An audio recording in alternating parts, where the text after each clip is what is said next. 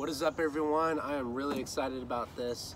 I took a heat transfer class and fell in love with it, and so I wanted to make my own cooler. You can see this cool little gizmo out here, and then I also have some added insulation inside. But we're gonna go ahead and go through the entire thing, and stay tuned. So this is a really cool project that I've been working on. I've been sourcing out a lot of parts here, and I'm going to go ahead and give you like a little wiring diagram and kind of show all the different parts.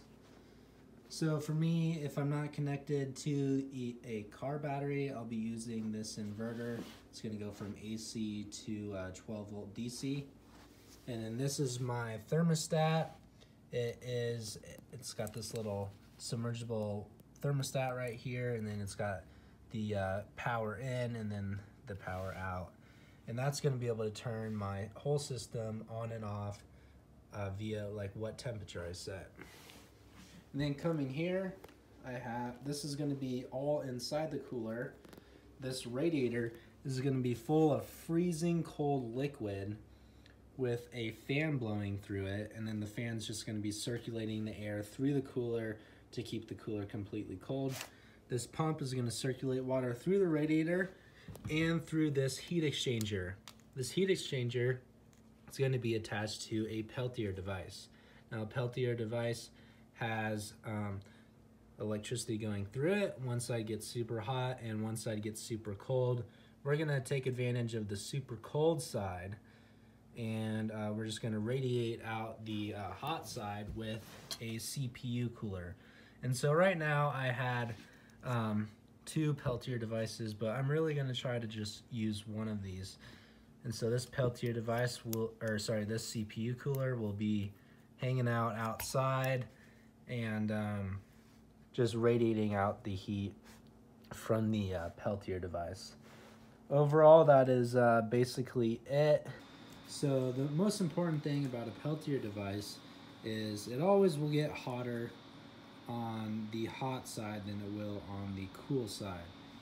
And that's just thermodynamics right there. And so basically, if you don't have enough heat dissipating on this side, the hot side, then it will go over to the cold side.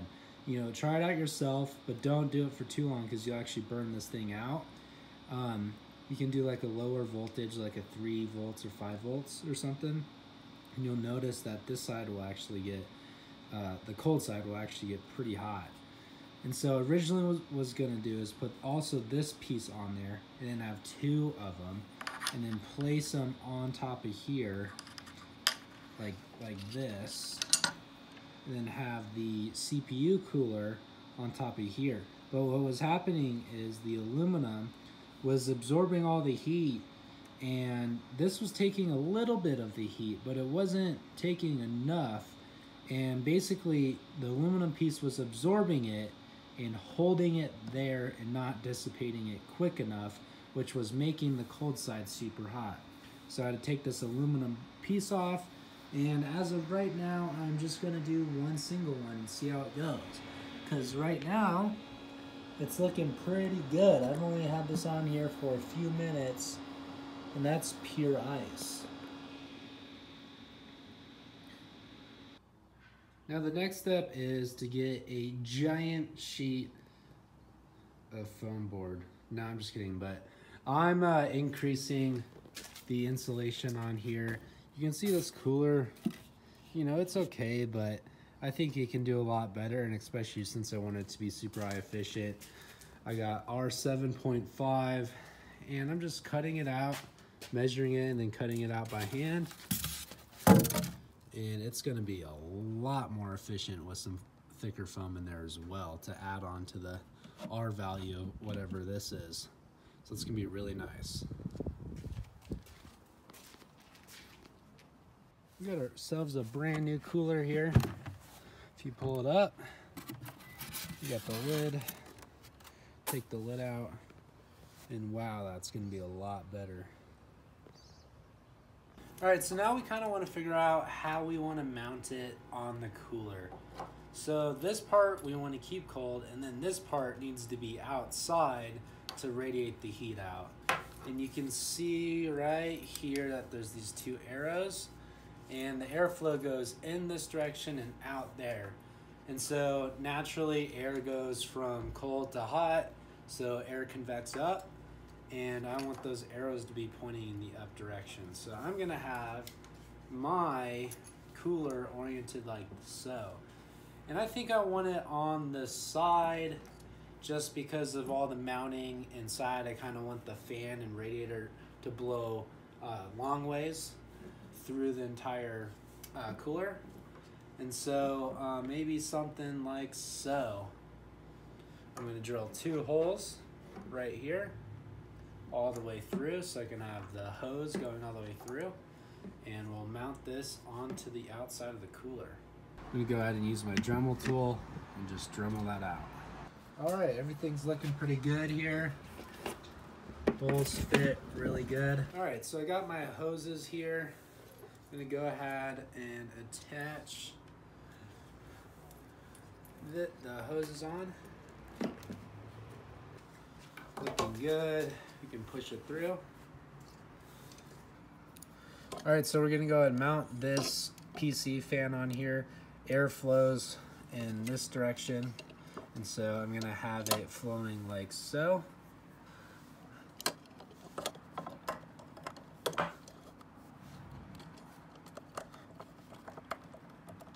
And voila.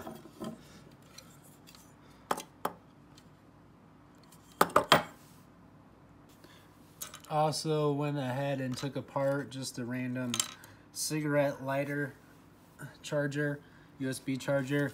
This is going from 12 volts to 5 volts, and this is what I need for my pump. And so this is your power coming in, so your 12 volts. Your ground is the same for both.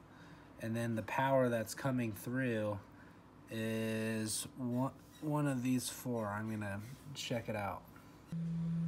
Alright, so you can hear the pump running.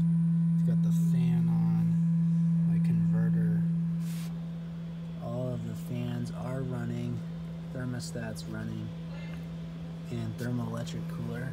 I'm running at about 13.6 volts and running 4.3 amps. So it's pretty fairly good draw. It's not bad for the competitors of these bigger refrigerators. They're about 4 draw amps, so I think I'm right in that range, which is really good. I work super hard. I'm trying to keep that draw very low. Now we just got to tidy everything up and we'll be set to go. So I primed the system with this bowl of water. I had the pump in there, and then I had this part just draining the water in. And when both of these parts were fully submerged, this is loose right here, I connected them, and then now I just need to tighten this part, and then the whole system will be closed. You can have like a little reservoir so you can fill it up and stuff like that, but personally, I don't want like a little reservoir. I want an entire closed system just because it's going to take a lot longer to cool the water if you have more water than less water, obviously. So going to have this kind of system instead, and we're going to tighten that up. Now, last but not least, we definitely want to have some sort of insulation because this is going to be cold, and if it's like 100 degrees out, we want this to be protected. So I got some really nice insulation, and then I just cut out a little hole here, so it's just going to fit perfectly over this. So you can see it's nice and flush here. I have this really nice piece of insulation. The shiny part is actually going to reflect the heat away, which will be really nice. And then also you can see that there's a real thin piece of rubber there for some added insulation. This is some really high quality stuff meant for air conditioning units and like HVAC and stuff like that. Do you want to trace there? Now it's actually really clean, so I'm going to peel this off. Get it all over the thermoelectric cooler.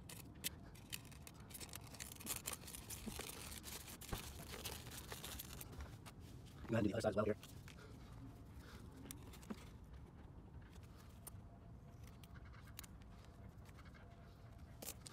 We'll test it. Looks good.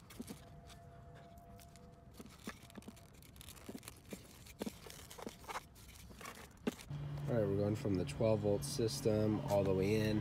I just turned it on. Heat exchanger, thermoelectric device, and then the little cooler is in there where it's getting all the liquid cold. And we have the pump moving all the water through. Pumps moving the cold water into the radiator, and then the fans blowing it through and circulating it all the way through. I also added some insulation here and all the way around just to increase the R value, so this doesn't have to cool it down as often or as hard. You know, it's definitely going to help out the entire system. Now there's a big issue with the thermoelectric cooler that we have not talked about yet. It's just a limitation in today's engineering. No matter what you do to make it as efficient as possible with insulation or fans, it's still limited. And what I'm trying to say here is if it's higher than 57 degrees outside, the cooler can't stay cold enough to keep your food safe. If it's below 57 degrees outside, then you're fine.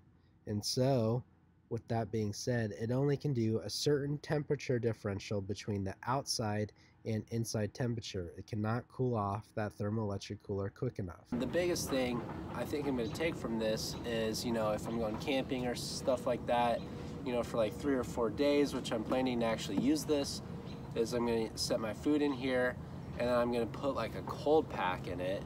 And then the cold pack is going to help supplement and get me down to that next 10 degrees down. But the cold pack also doesn't have to work as hard, and it's not going to melt as quickly because of this system. And also, when you open up your cooler all the time, you know, you're releasing all of the cold air.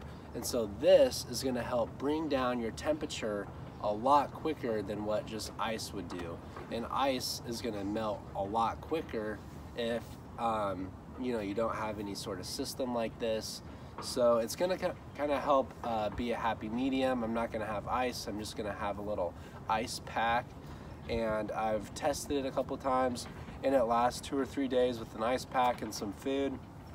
And, you know, I'm well below the safety point for a refrigerator. You know, if you are interested in working on a thermo cooler, our thermoelectric cooler, I'd really recommend doing it. You know, that device in there is really neat. You know, there's no moving parts. It's just one piece, and hopefully they can get this technology up, you know, so this is actually something that can be used in the future because it's super light and simple. You know, I can't wait to see what the engineers are working on right now with this specific project with the thermoelectric coolers. So keep your fingers crossed. Hopefully the technology will improve in the years, which it will. And thanks for watching. I hope you enjoyed my cooler.